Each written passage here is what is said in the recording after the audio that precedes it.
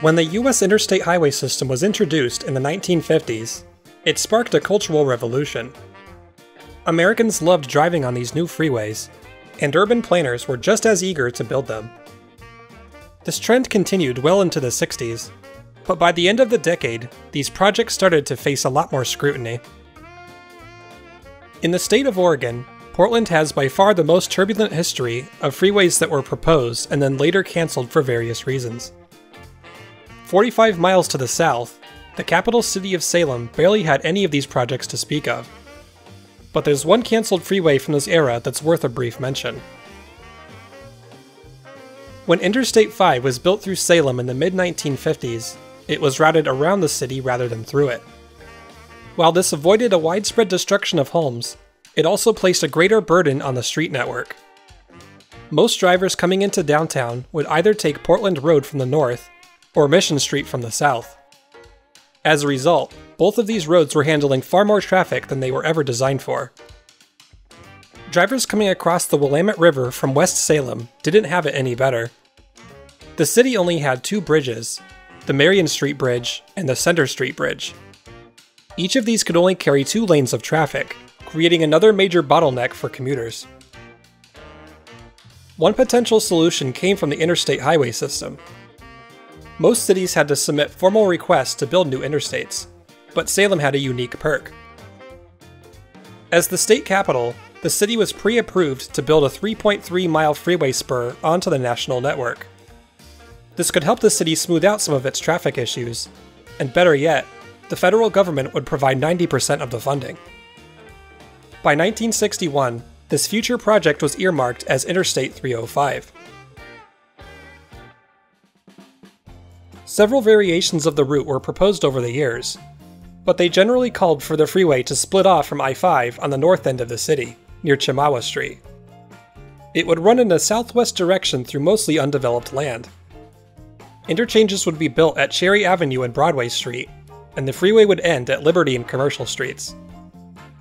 This would use up the full 3.3 miles allotted to the project, but Salem's engineers weren't satisfied. They felt the freeway would be much more useful if it could cross the river on a new third bridge near Pine Street.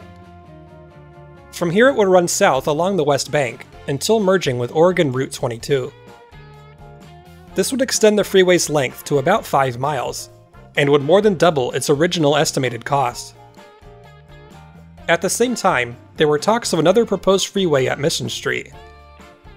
This would potentially cross the river on a 4th bridge, flying over Minto Island and connecting with Route 22 on the west side. The freeway itself would run along Mission Street for about 4 miles out to I-5. When considered together, these two projects would form a triangular loop around the city. This would take significant pressure off the surface streets and the existing 2 bridges. Many of Salem's residents were optimistic about these plans, but it wasn't long before the Mission Street Freeway was enshrouded in controversy. People started opposing the project once they realized it might destroy a portion of Bush's Pasture Park. Between this and the fact that it never had any funding to begin with, the project was eventually dismissed altogether. I-305 had more widespread support among the community, but it wasn't without its own criticism. Some people argued that it was too far away from downtown to be useful for commuters. What's more, the extension over the river hadn't been approved by the federal government. Oregon's politicians lobbied in Washington, D.C. for the extension, but the request was denied multiple times. It became clear that the Pine Street Bridge would never be built. And without the bridge, many people felt there was no point in building the freeway at all. The Statesman Journal strongly opposed the project, saying, "There is little or no probability of a Willamette River bridge at Pine Street," which gave I-305 much of its original justification. On the other hand, the Capital Journal praised the freeway's thoughtful design, saying, "I-305 will have minimal impact on the environment through which it passes. If the plans are followed, it should be a national showcase of how to build an urban freeway." In May of 1976, President Gerald Ford signed a bill that allowed cities to take funding away from proposed interstates and put it toward other roadway projects instead. This was major news up in Portland, where protests had recently killed off the proposed Mount Hood Freeway. With this new legislature, the city could repurpose $200 million for other infrastructure projects. Back in Salem, it was clear that this would be the best path forward for I-305 as well. The project was soon cancelled, and $30 million would be repurposed for street improvements that were desperately needed across the city. There would even be enough money to build a 4-lane arterial road in place of I-305. This would follow the same route as the freeway, but it would be a more typical road with signaled intersections. Construction on the new road began in September of 1982, and it was given the new name of the Salem Parkway. A year later, in August of 1983, the first 2 miles of the Salem Parkway opened to traffic. It would still be another year before the interchange with I-5 was completed, but the remainder of the route opened on October 3, 1984, and travel times were quickly improved. Over the years, I-305's funds helped the city make several other improvements that it wouldn't have been able to afford otherwise. For example, a portion was used to widen the Marion Street Bridge from 2 lanes to 4.